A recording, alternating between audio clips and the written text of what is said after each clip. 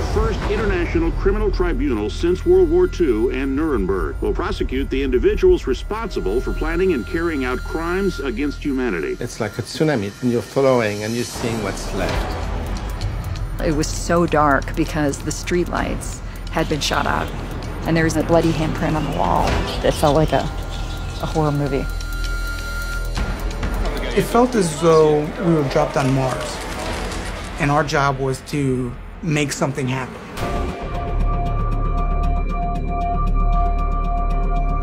The trial is set to start on Thursday.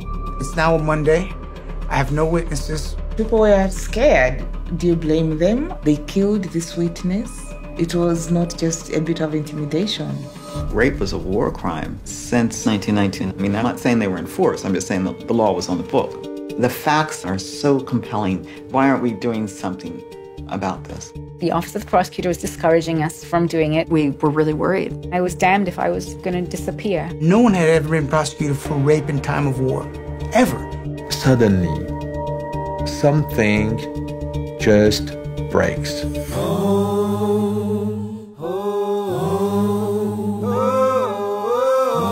The women decided that they were going to pray. They said, we speak only the truth, and to say what they saw and not what they heard, and that they want justice, not revenge.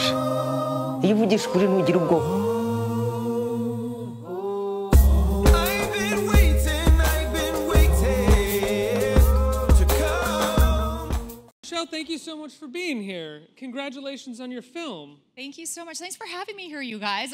I didn't know what I was walking into, and I didn't realize there was an audience. I was like, oh, this is going to be so awesome. Oh, okay. I'm glad that sentence ended with, this is going to be awesome. Well, I was going to say rad, but that totally dates me. Wait, rad? I just said it. Rad here. Michele, how did you get started on this film? Where did it start for you? I don't know how many of you have been stuck on the 405 freeway in Los Angeles, but I was stuck on the 405 freeway in Los Angeles. And I was in 2012, and I heard on the radio a man who was running for U.S. Senate from Missouri say that a woman could not get pregnant from legitimate rape because she had a way to shut down her body. To Mr. Todd Aiken, yeah. Yes. And I was like, really? That wasn't actually what I said. It was something else. And then I thought, you know what? The Serbs didn't get that memo. I've had it with this. I'm going to tell a story which takes the sex out of sex crimes and puts us where it belongs. It's an act of power, torture, and humiliation, and you will never get away with saying something so stupid again. Absolutely.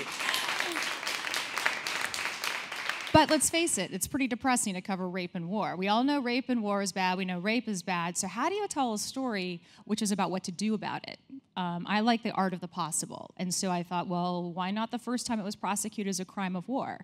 But I promise you, I spent a good 6 months, and this is embarrassing because I'm an investigative journalist by trade. I spent 6 months researching the wrong case before I found Akayesu. Really? Yeah. How did that happen? Well, there was very little information about Akayesu out there, and the cases I had heard about were probably the ones that you've heard about, and if you have heard of cases being pursued, most of the ones that were known were from the International Criminal Tribunal for the former Yugoslavia, so at The Hague, and that was what people wrote about and talked about. So 6 months researching one of these cases until I was having drinks with a human rights lawyer, and she said, what's your next movie? And I said, first time rape is prosecuted as a crime of war. She says, Akayesu. And I was like, Aka what? And then I started finding everyone who was involved and realized that no one had ever told this story before. And then it was just sort of like magic. When you started finding the people that were involved, was there a sense on their part that this was a part of history, what they had done? Or did they sort of feel like, oh, you want to tell this story? Because as you said, you're the first person kind of telling this story. Did they feel like their story was historical? Well, something I've learned about lawyers is that every lawyer thinks they're going to write a book someday. Thank God. Because they'd all kept their notes thinking maybe they would do that, but they never did. And so one of them said, I just thought this was a story I would tell my grandchildren. And then I came knocking. But no, they really didn't think too much about the fact that they had made history. And then, of course, one of the people in the film had no idea that her work had even had any role in it until I called. It's interesting that you start with Todd Aiken and hearing him say that, because the rape is rape no matter what, but the crimes that we're told about in this movie are absolutely horrifying. They're devastating. They're an act of war. They're an act of genocide, and all rape is a form of power and humiliation. But do you ever, do you think some audiences will have a hard time drawing parallels between what women experience here and the sort of experience that women have that Todd Aiken may have been referring to? That's a great question. So I also want to be really quick to clarify, even though the film only deals very specifically with these 3 witnesses who are women, they were the first in history to testify, let's not kid ourselves. Men are raped in war. In fact, in Congo, the statistic that I was told was that at least 30% of all rape victims in that conflict are men, and those are the ones we know about. And this is something that ISIS is doing right now. I've heard about and witnessed some terrible things. So it's all of us. We're all involved with this. What rape and conflict strips it down to what it really is. It's an act of deadly intent, and there's no ambiguity to that. And that's also one of the reasons why I wanted to tell this story, because we do have to start using the correct words to talk about this. We're not helping anyone who's been through this before by not talking about it accurately. And in fact, I'll give you another example that has nothing to do with rape and war. How many of you remember this story? Was maybe about a year ago, and it was a football team in Old Saybrook, New Jersey, and they got in trouble because the seniors were attacking the freshman players in the locker room. Yeah, and what they were doing is sticking their fingers up the rectums, and that's sexual assault. But the headline in the newspapers was, football team suspended because of hazing. And I thought, well, how do those boys react to seeing that headline? Well, we're very afraid of the term rape, yeah, and even sexual assault, the term sexual assault in this country.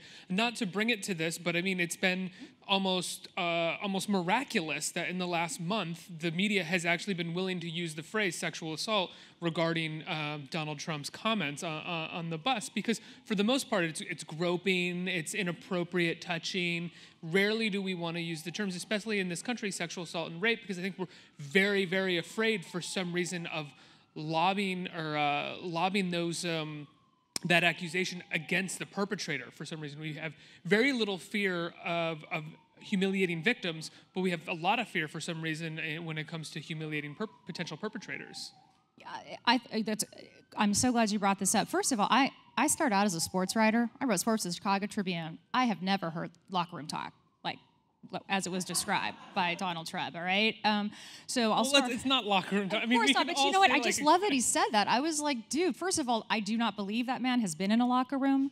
I mean, any boy who, like, just very briefly, as a boy who spent his time in high school locker rooms, in locker rooms, if any guy had said that, and you always talk dirty, you say filthy things, but if anyone said specifically that, everybody in the room would be like, liar, shut up. Like, stop talk. Like, who let the liar in the room, Yeah, absolutely. And it's one of those things where, because we're not, I keep coming back around to, we got to use the right words, and it's because maybe we get confused by using the word sex and sexual. That's such a loaded term, and at our heart, we're a puritanical nation, right? And that's kind of screwed a lot of us up, so to speak. But the fact is, I always come back to, it's the ultimate act of bullying. That's not trying to make it trite with what I've seen in conflict, but that does, I think, get to the heart of what that really is. Because a lot of times, I'll give you an example. I get asked all the time about the men who've been attacked in conflict, and how many of my guy friends have said they're attacked by gay men? I'm like, no, dude. I mean, wow, you really don't understand what this is. It has nothing to do with desire. It has nothing to do with sexual identity. This has to do with the need to dominate. Violation. Exactly. And in the cases of when it happens in conflict, what I always find really interesting is, why do some soldiers not go through with the orders to rape?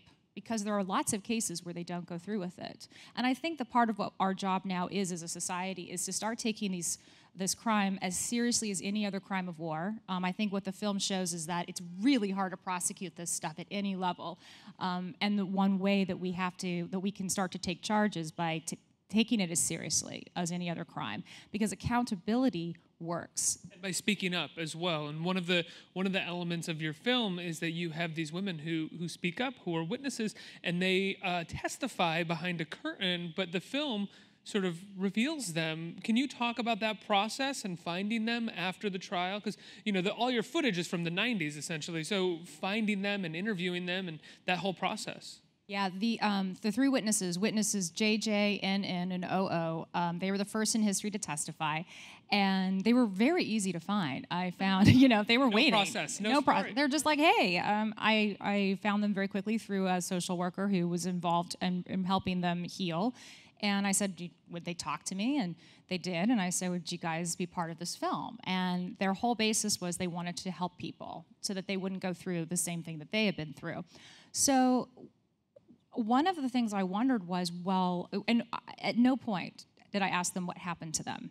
And I still haven't. We know something happened to them because they testified. But what was a much more interesting way to start the conversation was, why did you decide to testify?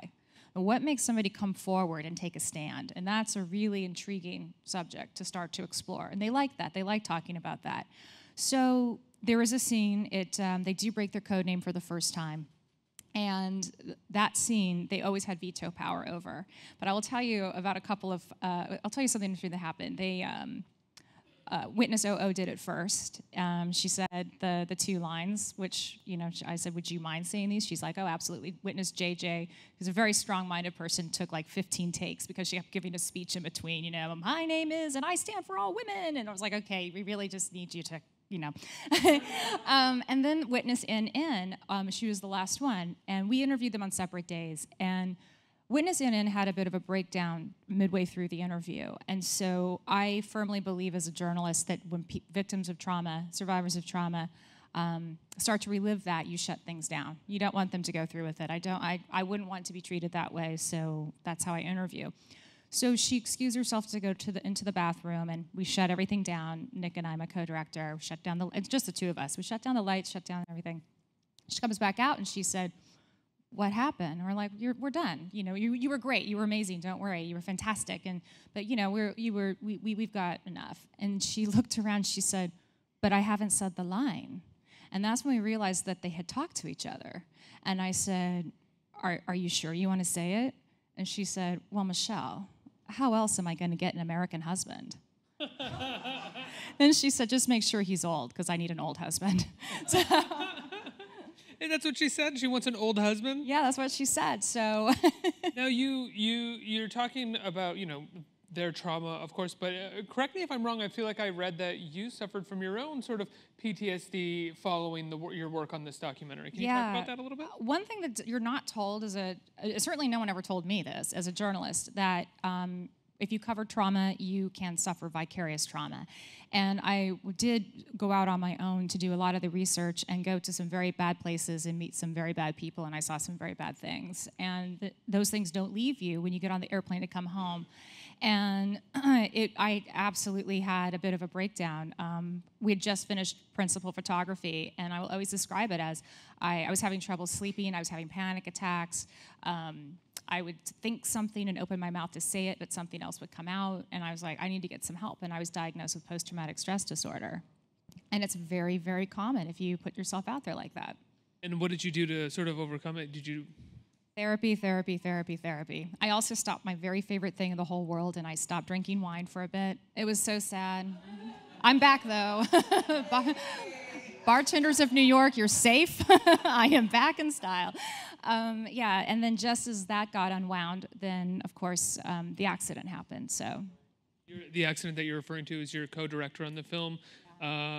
Passed away in a car accident on his way to delivering the film, on his way back from delivering the film from its premiere at the Hamptons Film Festival. Yeah, we were premiering at the Hamptons Film Festival last year, and we were actually premiering as the big winner of this. And so we were going to get a big fancy screening and a party, and we were both so excited because we'd put so much into this film, as all filmmakers do.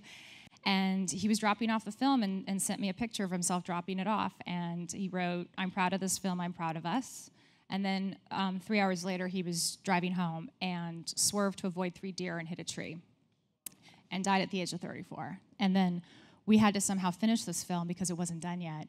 All the stuff that remained to be done were all the things that he did and he was really good at. And I remember sitting on the floor crying, going, how am I going to finish this? And what am I going to do? And then the phone started ringing with people saying, what do you need? And I'm like, $600,000? They're like, what else do you need? And we're like, what's a 5.1 mix? They're like, oh, honey, we're going to get you some people who can help you. So a lot of people came forward to help me get this across the finish line. Well, that's incredible. It's because it's such a powerful, important story to tell. One of the things that I was fascinated when I was watching the film is there's a point where in the legal proceedings, the prosecutors, or like one of the prosecutors, excuse me for maybe incorrectly labeling somebody, doesn't want to prosecute for crimes of rape. They only want to stick to genocide. Now, what was going on there? Because there's a lot of people who want to prosecute for this, but they don't believe that they can get it across because, was it just because it hasn't been prosecuted in so long and they thought that it jeopardized the case as a whole? That's a great question. So the lead attorney in that who was worried about it was a 31-year-old former deputy DA from the hardcore gang unit in Los Angeles. So he had experience with rape trials, and the problem for him was that they didn't have the mechanism that identified Jean Paul Acquaviu as having command responsibility, because the tribunal was prosecuting the people who gave the orders. And that's the tricky thing about a tribunal. They're going after command responsibility. So it wasn't there. And in fact, it wasn't there. The evidence that he was looking for wasn't there. It's like, okay, you have lots of evidence of women being raped, but what puts the defendant in that room? What puts him in the room as possibly being the perpetrator or giving the order or not stopping it? And they didn't have that until they were down to their third to last witness, and it was the night before they're going to put her on the stand, and all of a sudden they get the break they need. And then they did something really gutsy. They stopped the trial. And if they had been a little older and had a lot more experience, they probably wouldn't have done that. And one of the things that's incredible is this trial itself is so difficult for them to sort of prosecute normally, because there's so many things that this judge is doing that they wouldn't expect. And like at one point, the prosecutor can't object. Right. He's not allowed to object. Yeah, this is the first time that they're ever doing an international criminal trial. So it hadn't been done before, so people were like, they're making up the rules as they go along. Not just the prosecutors, but also the judges, like common law system versus civil law system. And the judges who were coming from the civil law system, which is basically the rest of the world except for the United States and the UK, when Pierre stands up to go, objection, he's badgering my witness, they were like, objection? What is that? Do you have that in your system? Do you have it? Okay, we're not going to do that, Mr. Prosecutor. They're like, what? How are we going to do this? And they ran out of paper constantly.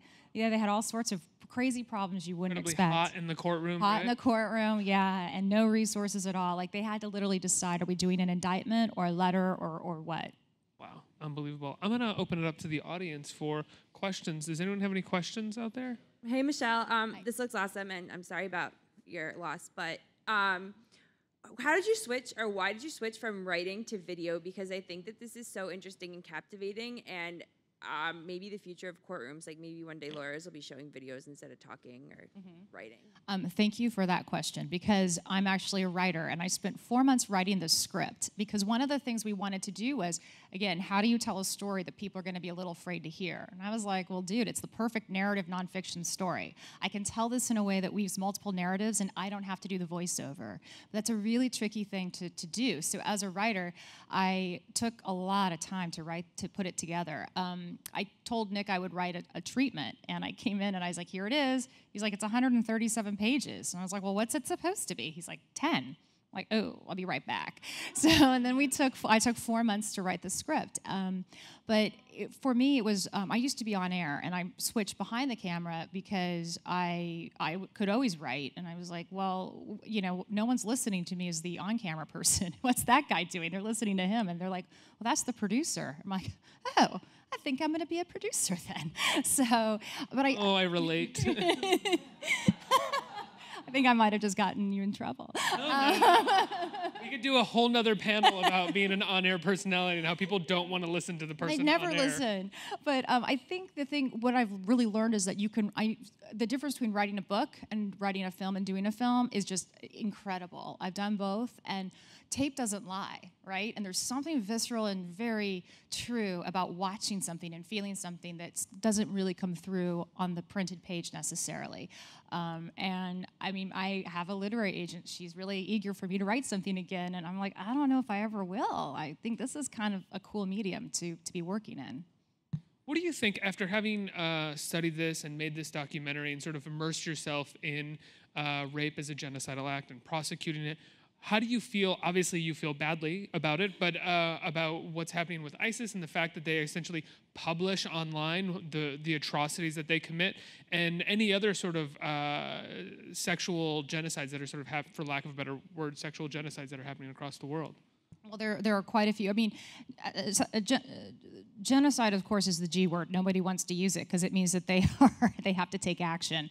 But there is mass sexual assault happening as a tactic of war in almost every conflict around the world and by every religion.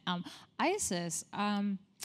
Wow, I mean, talk about being able to compile evidence and find command responsibility. I'm amazed at how, despite the fact that that has been so well covered by the media and Go Media, if it wasn't for the press continuing to cover this, it would be very easy for our leaders to sweep it away. Despite that, there's not a lot of focus by world leaders on what to do about that. And you still hear people, and I've been in these meetings within the upper echelons of lots of governments saying, oh, well, you know, rape, that's a soft issue. A hard issue would be the beheadings. And these are literally words I've heard used. And I was like, I'm not going to get into a torture off. I mean, it all sounds really bad. There are children being sold into sexual slavery. Yeah, I mean, it's like levels of Dante's Inferno and finding a new level in terms of what they're doing and being gleeful about it and recording it and having like institutionalized sex slavery. So I think that it's up to us, if we're concerned about this, to put pressure on our leaders to take it seriously. I mean, if these were landmines, if this was any other white phosphorus, if it was poison gas, we would be hearing a lot about it. I mean, for goodness sake, you know, President Bush took us into Iraq, saying, well, he poisoned his own people. Saddam Hussein poisoned his own people with gas. I mean, why aren't we taking this as seriously? I'm not saying we need to go to war over this, but I'm saying... I'm just laughing because that's not the greatest example. It's not the greatest example, but it gives you an example that they do talk about war crimes publicly, and they do take it seriously when it's convenient. Well, Assad, right? We talk about Assad and poisonous gas all the time, and we talk about the way that Assad and potentially, and maybe Russia, I think Russia as well, bombing Aleppo, but we don't necessarily discuss how we're going to prosecute the sex crimes that are being committed by ISIS. We mostly talk about how we're going to sort of take over different areas of land that they've captured, like Mosul. Yeah, I mean, and the thing is, accountability does work as a deterrent. Now, I don't know about these guys because it's something that it's at a different level than I've ever seen before in all my research. What can you do at this point, other than just recapture the land that they've taken? Well, I printed up matchbooks that say, lawyer up, ISIS, we're coming for you. I did. I have them for Boko Haram, too. I made sure they got to Nigeria, so evidently I have a death wish. But, you know, it's important, I think, to make sure that these, I mean, you're talking about militias that, especially in the case of ISIS, that are extraordinarily tech savvy. So they are watching the world reaction, and the PR battle is important to them. And I think that's one thing where we can push back individually or in groups. But as far as how we're handling this within our government and within the military, one of the things that's being pushed for is okay, who comprises the people sitting around the table negotiating the peace treaty or any treaty? And this is where it gets interesting, because despite the fact that most casualties in conflict, and in particular what's going on with ISIS, most of those casualties are civilian. So that means women and children are disproportionately affected. Ask me what the percentages of women at the table for peace negotiations. Oh, I'm sure it looks like an old Friars Club meeting or something. Man, I think the Friars Club's got more women. It's less than 1%. So that's what a lot of folks in the international community are pushing for, is to have more women at the table, to have it not just be military leaders sitting around, because they're not addressing all of the issues that are happening in what is conflict today. And I think we have to start redefining what conflict is. Well, if it's military leaders, you generally have a tactical conversation, I would imagine, rather than a humanitarian conversation. Well, also, you're having the conversation about what you're going to charge people with as well. I mean, how much evidence did they have during Nuremberg and the Tokyo tribunals in the 1940s to prosecute rape as a crime of war? Again, you saw from the trailer, it's been a crime of war since 1919. Why didn't they do it then? Well, you know, again, it was just sort of, it wasn't even on the radar screen. It wasn't even, they weren't that interested in it. So it's, if they're not going to bring it up around those tables about prosecuting other commanders for issuing the command, then we have to bring it up to our leaders to push for it. Absolutely. Next question from the audience. Hi. I wanted to know, what are some of your suggestions on teaching young boys and young girls about consent? Well, boy, at what level? I mean, we're talking about there's so many ways to go about that.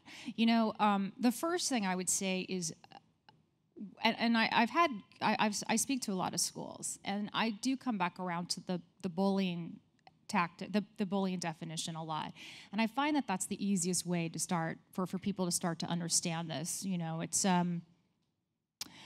you're not when you're saying, and also to learn that words and gestures and that those things hurt, and you start from that basis, and then as the kids get older, to start understanding what consent is. It's a very, you know, I could talk to you for 40 minutes about this, but basically, depending upon how old the kid is, I always start with the bullying level, because a lot of times, like, you know, people get confused. I have to say, I don't think the culture is giving kids the best examples right now, and that's very concerning for me. I've been really concerned with some of the language and the terminology I've been hearing over the last few months, not just from one of the presidential candidates, but I think as a society, we have to start thinking about exactly your question. What kind of example are we setting? Because those kids are looking to us and following our lead.